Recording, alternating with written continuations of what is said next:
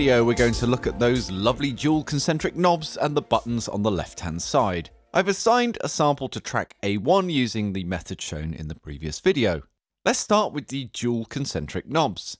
These are multi-purpose and their function changes depending upon what fader mode you're in. A quick definition of fader mode: these are the parameters that are being controlled by the faders and knobs. This is defined by the buttons on the left-hand side, which we'll look at throughout this video, but if none of the buttons are selected, you are in mixer mode, in which case the concentric knobs control filter cutoff and resonance.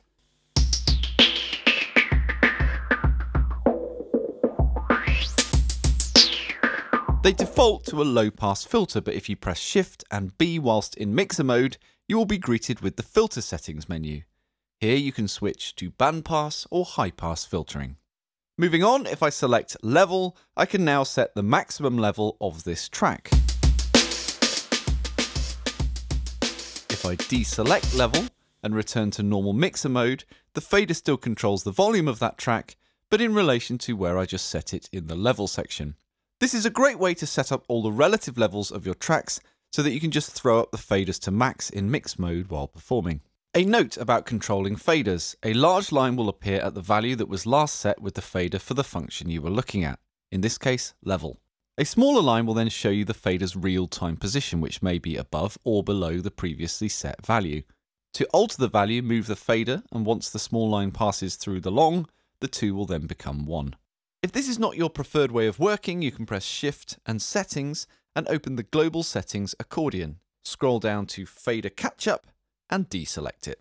To lock the faders for a fader mode, press Shift and F8. To unlock, press Shift and F8 again.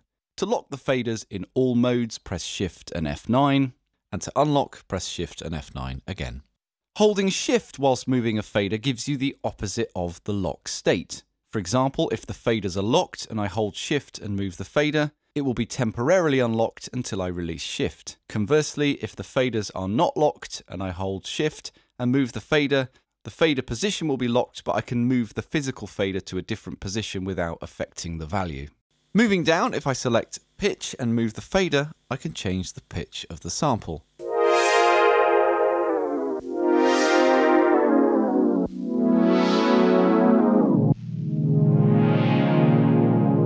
You can change the pitch resolution of the fader by pressing Shift and the pad to bring up the track settings menu. Scroll down to pitch resolution and your options are Classic 16, Classic 32, semitones, diatonic, Aeolian and fine. You can also transpose the bass pitch of the sample from within the track settings menu, and this will match the selected resolution. As a couple of examples, here's pitch resolution set to Classic 16,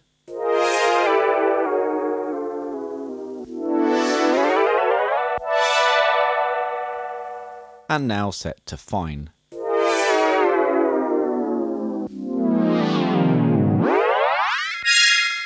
If I navigate back to the track settings menu again and switch the audio engine to classic, the sample will now play back at 26 kHz and 12-bit, and you'll hear the crunchy aliasing effect when changing pitch.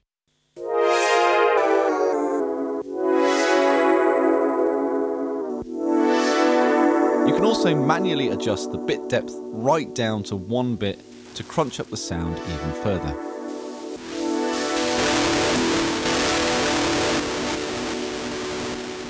Next, let's move on to envelope.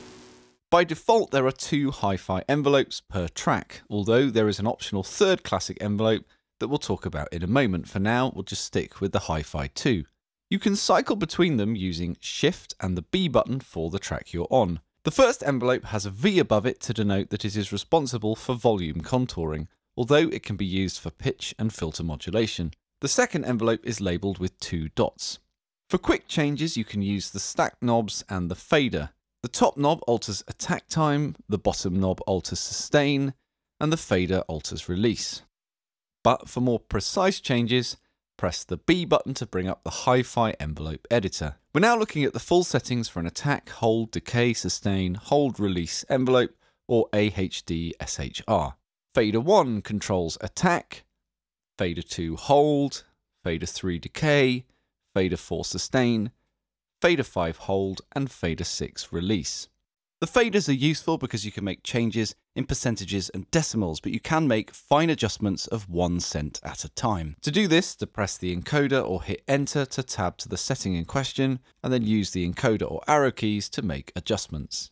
Now, with an envelope on a traditional synthesizer that uses free running oscillators, the attack, decay, and release stages all refer to time, and the overall length of the envelope can be changed, which works because the oscillators continually output a sound. With a sampler like the S2400, the sound source is a sample that has a beginning and an end, so the envelope stages refer to a percentage of the total sample length, except for sustain, which refers to a level. The envelope can be shorter than the sample if desired. To alter this, navigate to the sigma symbol and lower the percentage. As well as volume, we can use Hi-Fi envelope 1 to modulate pitch in either direction with fader 7,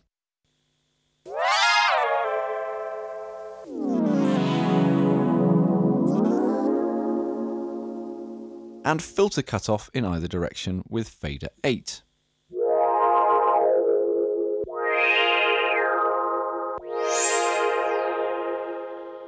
A note, there is conveniently control of filter cutoff and resonance and pitch from within the Hi-Fi envelope editor, so you don't need to come out of it to adjust those settings. Knob 8 controls cutoff and resonance, and knob 7 controls pitch. To navigate to the full settings for Hi-Fi envelope 2, hit Shift and B. Because Hi-Fi envelope 1 is also assigned to volume contouring as mentioned, I'm going to use Hi-Fi envelope 2 for filter modulation and a touch of pitch modulation. I've loaded in a single sawtooth sample from a Pt.2 as an example of this in action.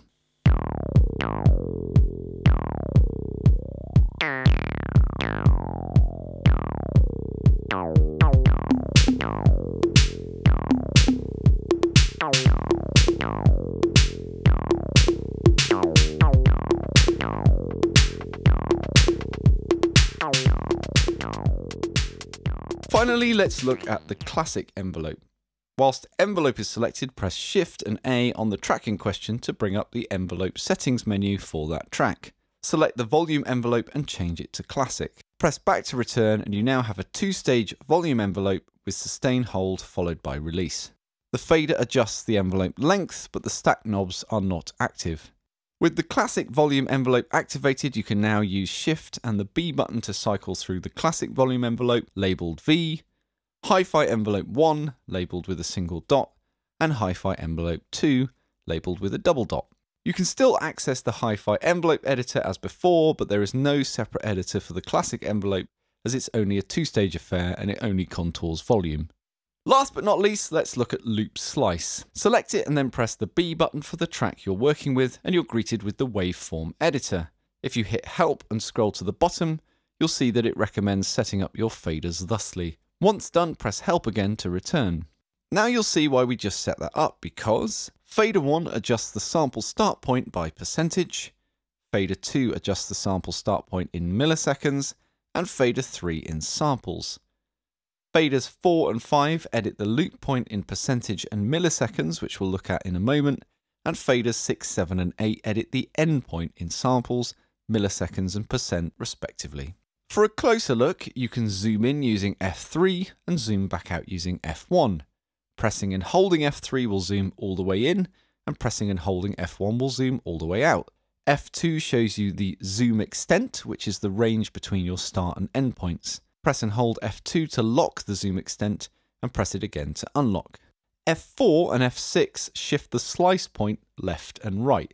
This will only work if the slice point is small enough to shift.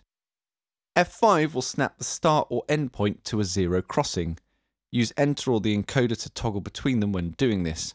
Or pressing and holding F5 will snap all points to a zero crossing at once. F7 reverses the slice. Pressing it again returns the sample to normal. F8 locks the faders to prevent the start and end points being accidentally changed, as mentioned earlier. To activate looping, press Shift and B. A note, looping is only possible for samples of less than 2 megabytes. As mentioned before, you can now use faders 4 and 5 to set the loop point, and F5 to force it to a zero crossing. Next, toggle over to the times and clock symbols to set the loop repeats or loop time. You will notice that adjusting one alters the other. As an example, here's a loop I made earlier.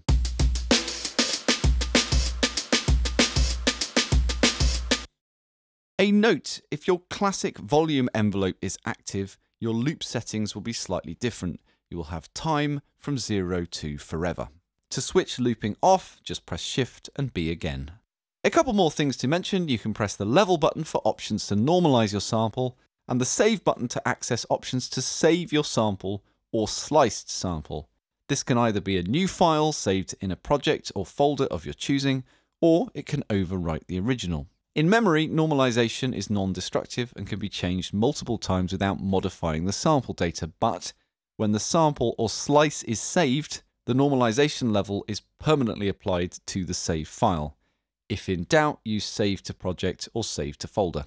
You can save multiple slices from the same sample using this method, but it's more effectively done using multi-mode, which we'll look at in the next video.